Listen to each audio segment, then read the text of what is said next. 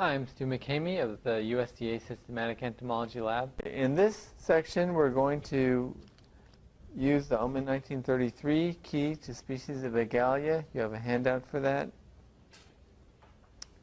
And first, I will show you why it is, how you know it's Agallia, briefly.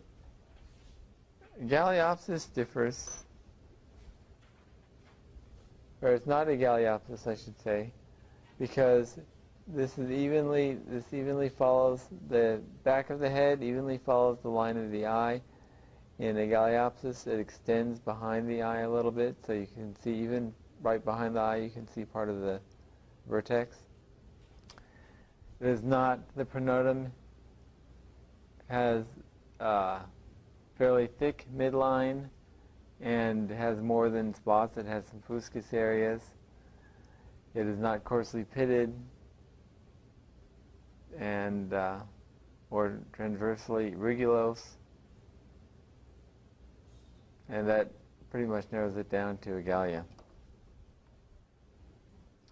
So now looking at the key, in couplet 1, let's get a full view of it here. I'm sorry, the midline here, the midline of the pronotum can be present or absent, and there can also be spots or not spots. But so in couplet 1, species typically black and yellow or blackish green. Definitely does not fit, and that's only West Indian species. You see at the end of that couplet. And species not is above, so we go to 4. In couplet 4, we have elytra, which means 4 wings. Reticulately veined or not.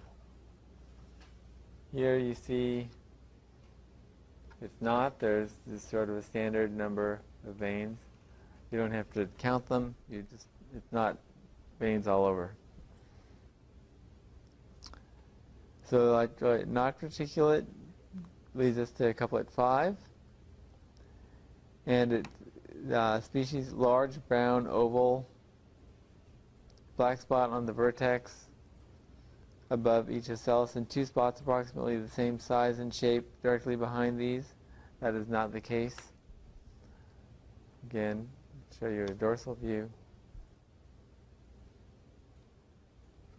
It's a very complex set of characters there, and it doesn't fit pretty much any of them, but it can fit some, and still, if it doesn't fit them all, then unless it says caveat that sometimes, then you shouldn't follow that key. So we just go to species with coloring not as above. We skip all the way to 26, which is at the bottom of the second page. Couplet 26, species heavily marked with black over most of the dorsal surface. Again, not the case here. Pretty clear and tawny, grass colored. So color not is above. We now jump to 36.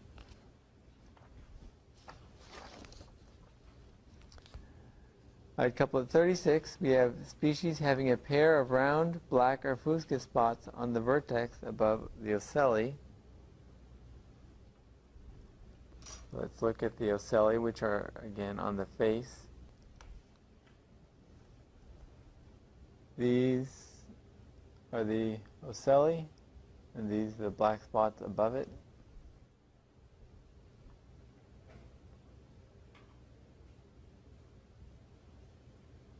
So it has them. So instead of deleta, we go to couplet 37. Pronotal markings.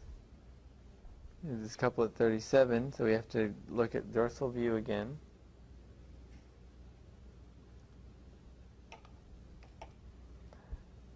And I'd like to insert here, there's some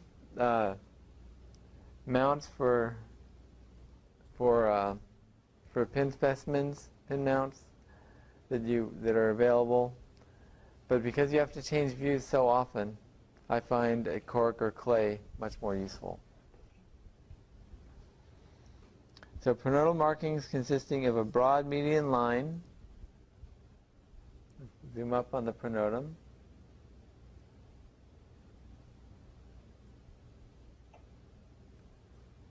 This counts as a broad median line.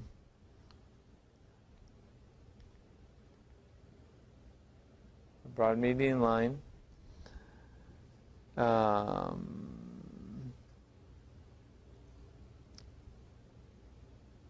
And one or more spots on the side of this. And marking sometimes almost obsolete. So if it were clear, or almost clear, that would also fall under this first part of the couplet. And just even though it seems to fit everything in the first part, we should still read the second part just to make sure it doesn't fit there. Pronotal markings consisting of spots only. Well, there's some fuscous areas here that aren't really spots, and they are not fused into one large marking. The median line is broad, so it's not narrow.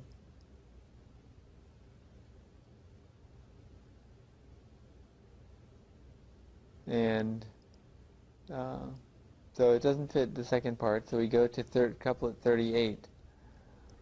38, this is a male. Let me show you an undissected male.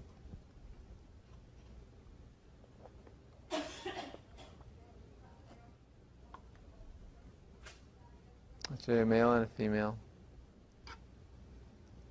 This is a male.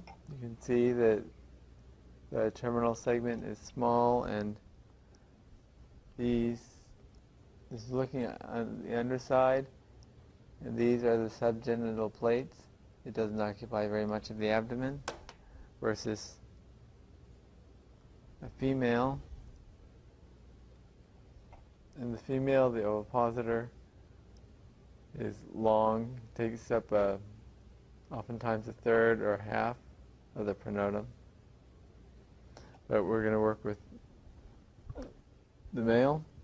So working with males, this is couplet 38, takes us to couplet 39. Male plates elongate, longer than the basal width. So let's look at male again. Okay, so here's a close-up of the subgenital plates, and you can see it's about as long as wide. This is couplet 39. It's definitely not longer than the basal width. In this view, it actually looks a little bit shorter because it's not a perfectly ventral view. This is turned up a little bit, but it's certainly not longer than the basal width. So it's not configurata. So instead, we go to couplet 40. Where the length barely equals the basal width, with the length versus the basal width. Couplet 40, we have to look at the EDAGIS. And oftentimes, you have to look at the EDAGIS earlier. Let me mention that the males and the females that I pointed out is one genus where it's exactly the opposite. In Acrogonia, a sharpshooter, that is also includes some vectors of citrus sclerosis in Brazil. The female has a very short terminal segment, and the male has a long one. But in everything else, if there's there's an obvious long ovipositor in the leafhoppers. So now, looking at the EDAGIS, couplet 40, this is the last segment of the abdomen, called the pygophore, and the anal segments. This is the pygophore and the anal segments. This is where it was detached. The pygophore was detached. These are the anal segments here. So to make this dorsal ventral. Sorry for this shaking.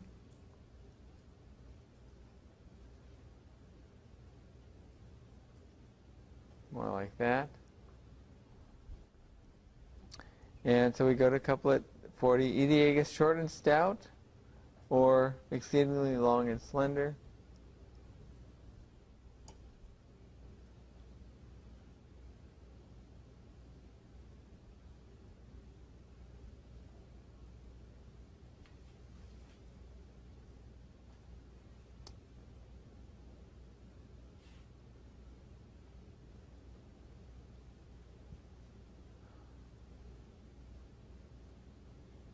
And you need a side view for this usually.